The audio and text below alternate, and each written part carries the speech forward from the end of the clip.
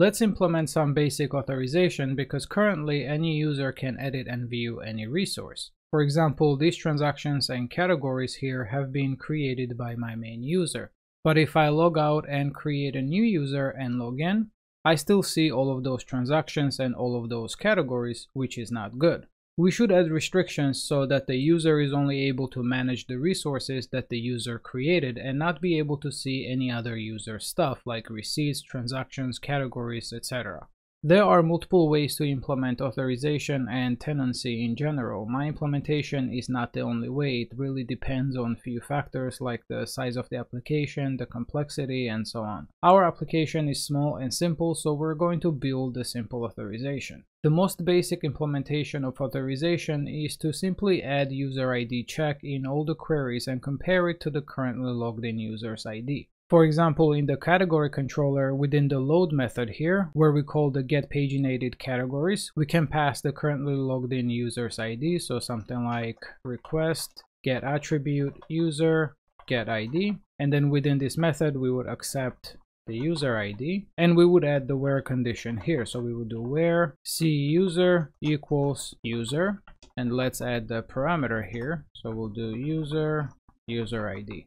This should now only load the categories that belong to this user. Let's test this out quick. So let's open the browser, let's refresh the page, and sure enough, we don't see any more categories because there are no categories associated with this new user. Let's create a new category here, test, and sure enough, we see this category. So this is the most basic implementation of it, and this works, but the problem with it is that we would have to add this condition to every single query. And it would be easy to forget to add it to some of the queries that needed, which would result in data leakage. There is a better way to do this, and it's called Doctrine filters, which allows us to define the filter one time and register it globally. Doctrine ORM filters allow us to add SQL to the conditional clauses of queries regardless of where the SQL is generated from. It basically filters out the entities and prevents filtered entities from being hydrated. There is an example here in the documentation illustrating how we can create a filter class. It needs to extend the base SQL filter class and implement the add filter constraint method. This method gets the class metadata of the entity as the first argument and the table alias as the second. There are a couple of rules that need to be followed when using filters as described in here. The first rule is that parameters for the query should be set on the filter object by SQL filter set parameter before the filter is used by the ORM. So basically we should not set the parameters inside this method. And the second rule is that the filter must be deterministic. Then if we scroll down here, we see an example on how we can add this filter to our ORM. So basically we need to call the add filter method on the ORM configuration and register this filter. So let's create the filter class. Let's go back to the code, open project files. I'll create a new directory here called filters. And in here we'll create a new class called user filter. Let's extend the SQL filter and let's implement the add filter constraint method. Then in here we're going to return a conditional check where we can compare the user ID of the table alias to the given user ID parameter. So we can do something like return target table alias dot user ID equals, and we'll use the get parameter method to get the user ID parameter, which will handle the proper quoting. So this right here is the user ID column on the table, and this right here is the user ID parameter that will be passed into this filter. So this will basically be the currently logged in user's ID. Now we need to register this in our Doctrine configuration. So let's open container bindings and add the filter in our ORM configuration. So we have the ORM config in here. So we'll do ORM config add filter. We'll call this user and pass the user filter class name as the second argument. Next, we need to enable the filter on the EntityManager and pass down the currently logged in user ID as a parameter. So for now, we'll do that from the controller. So let's open the category controller. And right here, we can do something like this: EntityManager service, get filters, enable user, because that's what we called our filter when we registered it in the container bindings. And then we'll set the parameter here. We need to pass the currently logged in user's ID as the parameter. So we'll do user ID equals to this. Let's format the code. We can remove the user ID from this method, so let's remove it from here, and we can get rid of this where condition as well. Now, as you can see, we no longer have this specific where condition in our getPaginated categories query, but that should automatically be added through that filter that we enabled in the controller. So let's open the browser now. Let's refresh the page, and as you can see, we still see only one category. We can actually inspect the query here, so let's open Clockwork, switch to the database, and as you can see, the where clause with the user ID is automatically added to these queries. Now, this also means that this filter will also be added to all the queries afterwards once we enable it on the EntityManager level. However, I don't like doing this on the controller level. We should already have the filters enabled globally before hitting the controller. I think putting this into a middleware makes sense. So let's take this code from the controller, and we can either create a new middleware, something like authorize middleware, or we could add this logic within the existing auth middleware. We already have the auth middleware, which already has the user instance right here, and that passes along the requests. So we can add this logic in here as well. We can paste that code in here. We can inject the EntityManager service. So we'll do private read-only EntityManager service interface. We can change this to just user get ID, and I think this looks good. So let's open the browser to test this out. Let's refresh the page, and sure enough, we only see the single category. Let's try to inspect element here and change the ID of the category to something else that doesn't belong to us. So I have another category that was created by my original user with ID 2.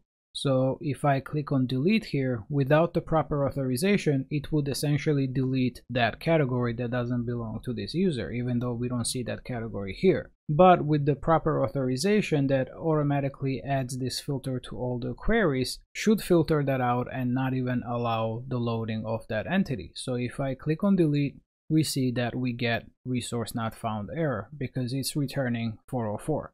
If we inspect the Clockwork here and switch to the database, we see that it's trying to load from the categories where the ID is 2 and the user ID is 215. And that's the ID of the currently logged in user. And this category does not belong to this user because this category was created by my other user. That's why we're getting this 404 resource not found. As a reminder, that 404 is being triggered from the route entity binding strategy. We have it right here where we try to load the entity by the entity ID.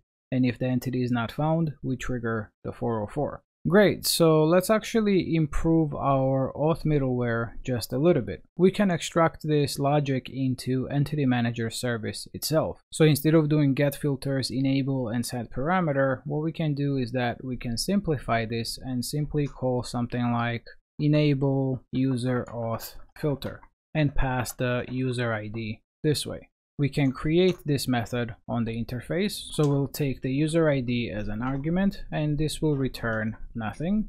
Let's open our EntityManager service and provide the implementation for that method. And we'll paste in the code that we copied. Now in here, we can simply do this get filters, enable user, set parameter, and pass user ID this way, and we should be good to go. Great, let's go back to the browser and test this out to make sure that it still works. Let's refresh the page. That still works. Let's go to the transactions page, and we're getting an error. Let's inspect what the error is. So the error states that the column user ID is not found on R2. So that's the receipts table, which makes sense because it is adding the filter to all the queries on all the entities. And the receipts table does not have user relationship. Receipt belongs to the transaction, not to the user. To fix this, what we can do is that we can add the filter only to those entities that have the user or have the owner. We can do this by introducing some sort of interface that the entities with the user relationship can implement. We can call this interface something like ownable interface. So let's open our contracts. Let's create a new contract here. We'll call it ownable interface. And we can also add a method here that will return the proper user instance or the owner instance of that entity. So we'll do public function get user, and this will return user interface. Now we can implement this interface within the transaction and category entities. So let's open the category entity.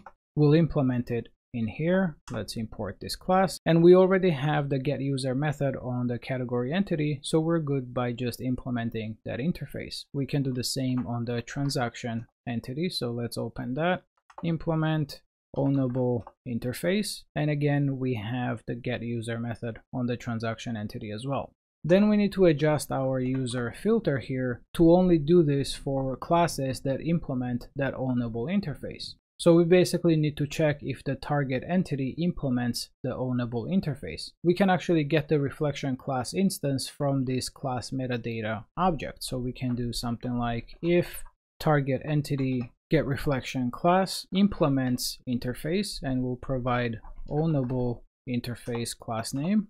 Only then do this thing, otherwise do nothing. So actually let's negate this. So if the target entity does not implement the ownable interface, then we'll simply return blank.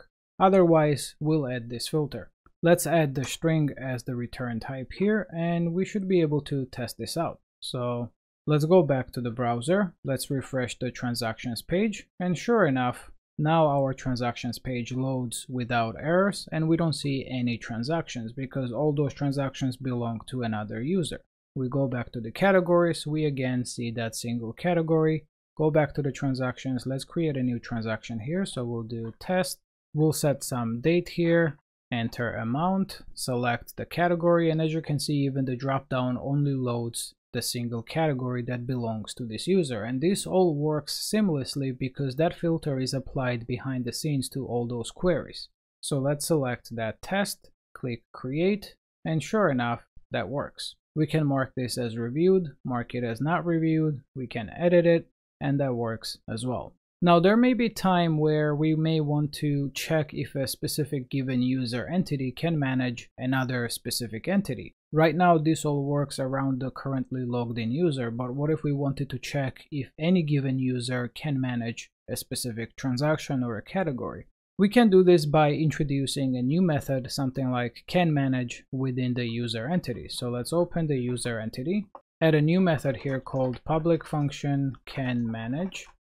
And this will accept the ownable interface entity as an argument and will return Boolean true or false if the given user can manage this entity. And the check here is pretty simple. We can do return this getID equals to entity getUser getID. So we're checking if the ID of this user entity, whatever the object that is equal to the ID of the ownable interface entity. So if this is a transaction entity, we're checking if this user object ID equals to the transaction user ID. So with this method, we can basically load any user entity from the database and check if that user can manage any transaction entity or any category entity or any entity that implements this ownable interface.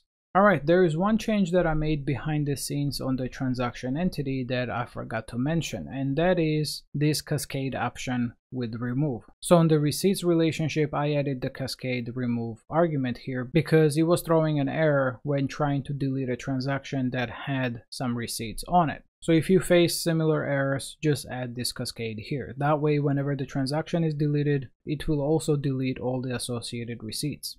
Alright, another thing that I want you to note is that in the receipt controller, we have this additional authorization check here where we're comparing the ID of the transaction from the receipt to the transaction ID. We're basically ensuring here that the receipt belongs to the transaction because receipt has no user relationship, it has a reference to the transaction, and if user is playing games and passing the ID of a receipt that does not belong to them, we can respond with the proper error. Laravel does this by using policies, but we won't go that far since our application is pretty simple, and I'm okay with having this check here since we only do it 2 times. Also, please note that if you're building raw queries, then you will have to add the authorization part yourself. For example, if I were to get the connection from the EntityManager and run the update query manually, it is not going to add the enabled filters on it. You will have to add the where conditions yourself manually to ensure that it's updating the correct records. But if you use entities and regular ORM query builder and stuff, then the filters should automatically be applied. So this is it for this video. Thanks for watching. Please hit the like button if you enjoyed it and subscribe to the channel if you haven't already done so. Until next time, happy coding.